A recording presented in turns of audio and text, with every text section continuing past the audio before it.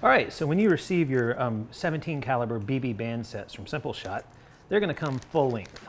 And the reason we send them that way is so you can tune them to your preferred draw length and set them up the way you want to shoot.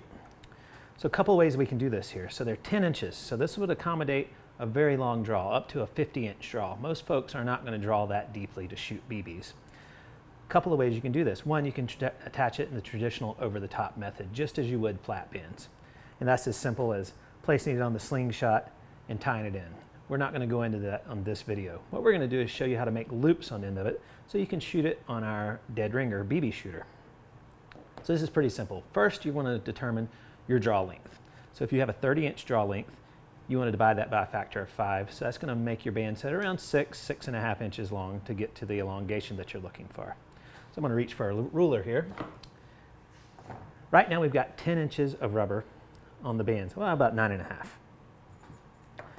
And we want 6 inches of active length. So what we're going to do here is we're going to measure out what 6 inches would look like. So I've got 6 inches here. And I'm going to mark that by just simply holding it.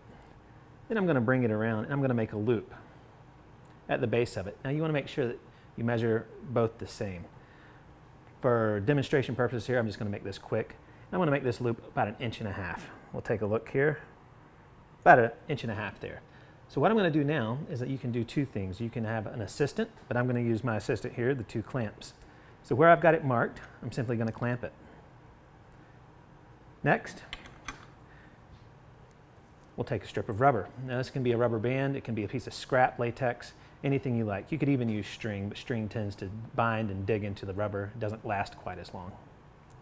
Next thing we're going to do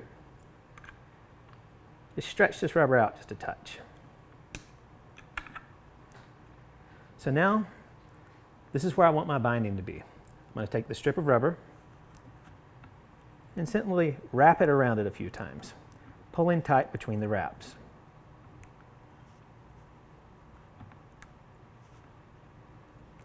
All right, I've got that wrapped a few times. Now all I'm going to do is tie a square knot.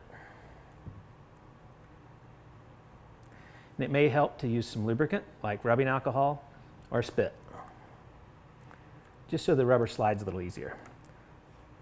So over, under, and under, over. And cut off your tag end.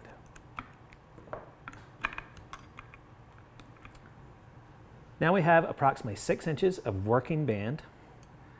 We cut off this piece, it's no longer needed.